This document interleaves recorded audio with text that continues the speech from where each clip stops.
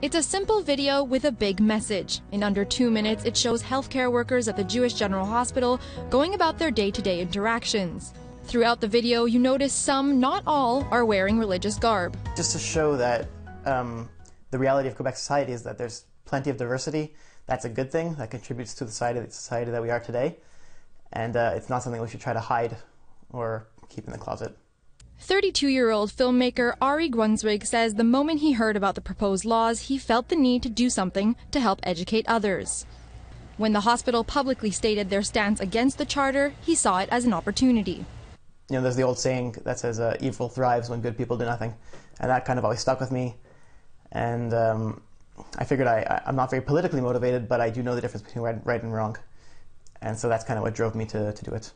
This neurologist who wears a kippah is seen near the end of the video consulting a patient. He says getting involved in the project was a no-brainer. What's more important is to be involved in the process in general, which is to stand up against a law that I think will be to the detriment of virtually every Quebecer, whether they realize it or not. The catchy video is a stark contrast to the publicity when the charter debate first started. The PQ government released this ad with religious words written on a wall. It's been described as depressing, negative, and the music resembles the soundtrack from Schindler's List.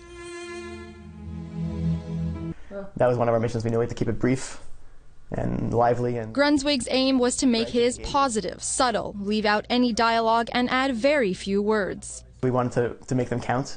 So the message of "we're here to help" simply means that that's really all the people who work in hospitals are here to do their jobs and to help regular people who come into the hospitals get better. So far, 11,000 people have seen the video on YouTube.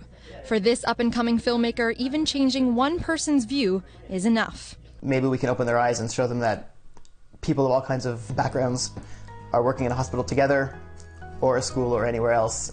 Alia Adam, Global News, Montreal.